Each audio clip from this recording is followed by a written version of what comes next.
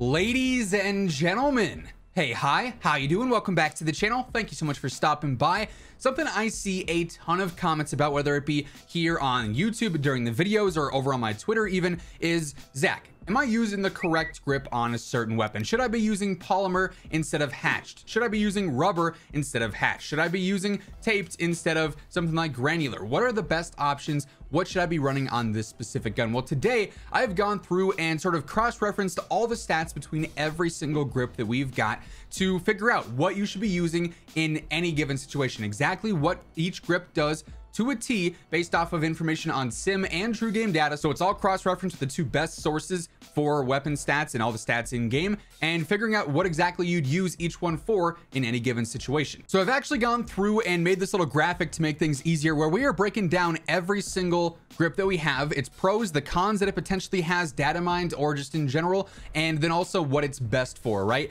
There is one thing to note. You guys notice the asterisks on certain stats, and that's because the values are different for certain weapons, which is a really somewhat inconvenient stat that it's not a universal thing. It's not like Stippled will always give a 3% faster recenter. It's different. It depends on if you're using a Cooper or an Armaguerra or a bar, so the values are going to change based on what exactly you're using there. But let's go through this list. So first up here, we've got hatched. Now the pros, based off the data mine information and the tested stuff from Tony or True Game Data, says that this gives you 5% horizontal better control, so that'll help out with any weapon that has horizontal bounce, but you also get 3% vertical control as well. So hatched is giving you a good amount of control in each area, and it doesn't have any cons. It's not going to hurt your ADS, your aiming stability, anything like that. So you could even go more in depth and say it's best to use for weapons that primarily have horizontal control, but patterns that are going to go up and to the left or up and to the right, like things, for instance, like the KG or even the AS44, which have sort of horizontal patterns or diagonal patterns like that, right? So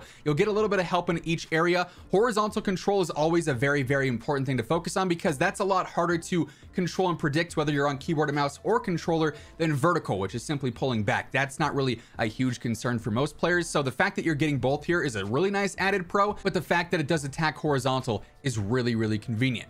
Next up, we've got fabric, and this is a very interesting one. So keep in mind the exact values of the faster ADS, this faster sprint of fire, which is what that stands for, and the improved hip fire accuracy that fabric offers differs between weapons. So it's not going to be the same on your Armaguerra as it necessarily would be on your MP40 or your Sten, right? It is going to be individual, specific to those guns. Now, this does have the con of minus 5% horizontal recoil, which is a bit unfortunate. So weapons that already have a good amount of horizontal recoil, you probably don't want to run this. Like, I would never run fabric grip on its Hype 100, but on something like the Blixen, for instance, which has largely vertical control and then splits off horizontally at those later shots, you could run fabric and you won't notice much of a drawback there. So this is best for aggressive ADS builds and faster builds that you want to use primarily for subs that have low recoil when it comes to horizontal movement already. So knowing the patterns of these guns and making sure that you're not going to ruin it more or make it unusable by using this is something you have to take note of. But if you're looking for a build that's going to give you a faster ADS time while also increasing your sprint to fire and just making you super aggressive,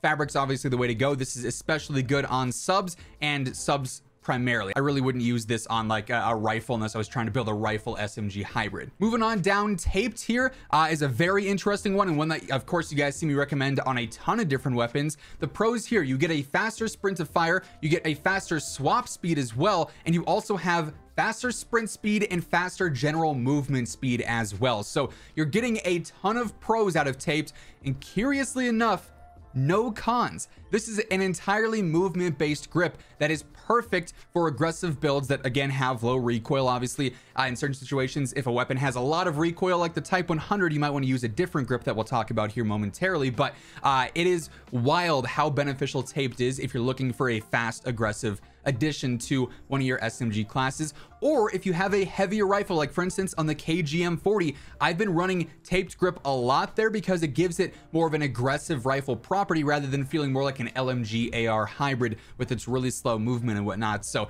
you can definitely use this in situations like that, but if you're looking for movement based builds, there is very few options better than taped. Going back up to the top, we've got rubber, and this is an especially interesting one. This ends up giving you a 5% increase to vertical recoil control. It does not have any cons, so it's not going to hurt your ADS or the horizontal control. So this is just best for guns that primarily have vertical recoil patterns. And honestly, as I mentioned, we were talking about hatched, vertical control is not really the worst thing to get used to, because that's very easy to counter and very easy to learn, because you're just simply pulling back. It just matters how much you're pulling back on any given weapon. So rubber is one of these grips that I don't feel like is necessarily going to be utilized that much, because it's only attacking the easiest part to learn on your own in most cases. Now, that said, there are certainly weapons that would benefit from using the rubber grip, like the bar, which only has vertical control. If you want to minimize that, someone make it more close to what its pre-patch version was, you could use this, and that would certainly help out. Moving on to grooved grip here. This one is actually unique, I guess you could say, because it's going to give you a better ADS movement speed. So you have to be aiming down sights, but that strafe speed, whether you're going front, back, left, right, is going to be a little bit faster.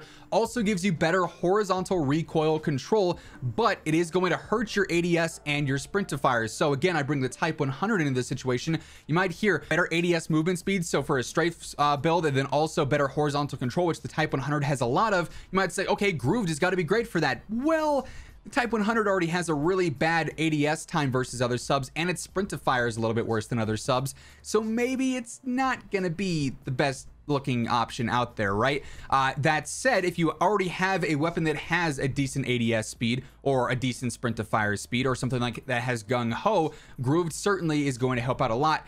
In my opinion, this is best for builds that need ADS strafe speed.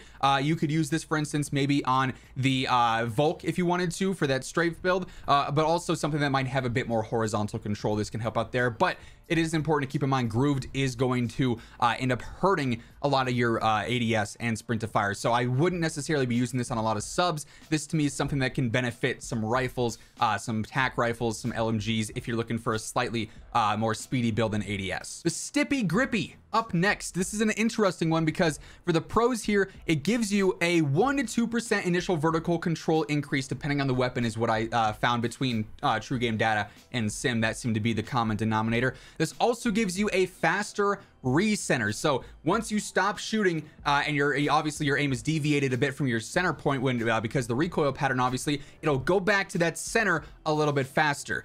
Now, is that useful in most situations? Not necessarily. What it is very useful for is if you're using any burst weapons. So the ITRA burst, for example, the UGM with the burst barrel, any weapon that has a burst barrel for that matter, or something you tap fire a lot. Maybe that is the bar. Maybe that's a different weapon that has maybe a little bit more control or something that you're trying to be laser accurate with. Stippy can help out a lot there. The tac rifles, for instance, could greatly benefit from using this because of that faster recenter aspect, but primarily targeting burst and weapons that you're not continuously firing. Now, granular is another interesting one. The pros here are simply a faster ADS movement speed. So that strafe speed, yet again, is looking very good. So strafe builds like the Volk, the Type 100, etc., might end up being a bit better with granular grip on there. It's got an interesting con though, because it mentions in the pros that granular gives you better recoil recovery. According to all the stats that I saw on Sim and True Game Data, there was no recoil recovery or weapon kick pro that was listed there, unless they both ended up missing that somehow, which I find unlikely considering how Sim is data mine and Tony puts in the most hours I've ever seen any human put into anything for testing stats. It's just an interesting factor that's not right. We've oftentimes seen where attachments don't necessarily do what they say, and this appears to be one of those situations. What is this best for though? As mentioned, strafe builds. So you don't really see any major cons here. You're just not getting better recoil recovery, but that faster ADS movement speed is certainly nice. But then we've only got 3 more to go here on the right side of my image, so I'll have to scroll down so you guys can read the text a little bit better. But for the leather grip here, this is another one that I see a lot of players use. This gives you a faster ADS speed. It varies depending on the weapon, but also a faster ADS movement, so better strafe yet again. Now its cons, it gives you worse hip fire, and then the weapon specific portion of this is that it is not giving you a standard better ADS. Like on some weapons, the ADS increase probably is not worth it. Others though, it is worth it. What is this best for though? Increasing your ADS speed and mobility. I think a lot on snipers. This is the primary, weapon category that this targets the most, at least in my opinion, just because with the increased ADS and making it faster, a lot of the Vanguard snipes struggle from being aggressive like that. So that's a primary option there. And you get the added increased bonus of having a faster strafe speed as well, which you really can never complain about. Then we've got polymer, which of course was a super popular grip for quite some time. Now, after all the changes that it's undergone, this only gives you a 4% vertical control increase. It does not have any cons, so obviously this is best for vertical recoil while shooting because this is a sustained fire grip. It only gives you that +4 vertical control after a certain amount of shots depending on the weapon. So to me, if you're going to use polymer, you might as well just use rubber instead, because it's doing the same thing except it does it more and it's constant instead of only while you're continuously fighting. So polymer now kind of useless in a lot of ways. Then lastly, we get the pine tar grip. This actually is another crazy one. This gives you a 9% vertical control increase, which is ridiculously good. This also helps out with your hip fire control, or your hip fire spread rather, so it makes it tighter. It does hurt your ADS though, so primarily this is going to be used the most for hip fire builds. The Vanguard PPSH, for instance, with the crazy hip fire build, this would work really well for that. Any other weapons you want to build out to be hip fire specific? I think there's even a version of the UGM8 with one of the barrels that gives you like a crazy sprint speed while you're firing. You could use pine tar on that and it would help out a lot. You could try and play the route of using this for that vertical control increase. However, with the hindrance to the ADS, I'm not sure if that would necessarily be worth it in a lot of cases. You could certainly test it out and see if you like pine tar over rubber for the increased vertical control there. But at a certain point, weapons aren't going to benefit from that much vertical control because, like I said, vertical control is so easy, and I feel like that'd be a minimal difference on a lot of these low recoil builds that we already have for Vanguard guns that are just so easy as is. But definitely an interesting one there because that's a pretty extreme increase. Which ones stand out the most to me? Got to be hatched, got to be taped. Rubber is decent for that, obviously vertical control. Then also I would say leather and pine tar. Those are the main ones that I'd be looking at for a lot of the situations here. But that said, that'll wrap things up for this one. Hopefully you enjoyed the video. If you did, let me know by dropping a like on it. And if you're new to the channel, or if you have not already subscribed, feel free to hit that sub button, turn on those post notifications, because every day I got you covered with everything going on in COD. But once again, thank you so much for tuning in. And until next time, take it easy, have an awesome rest of your day, and I will catch you guys later. Peace out.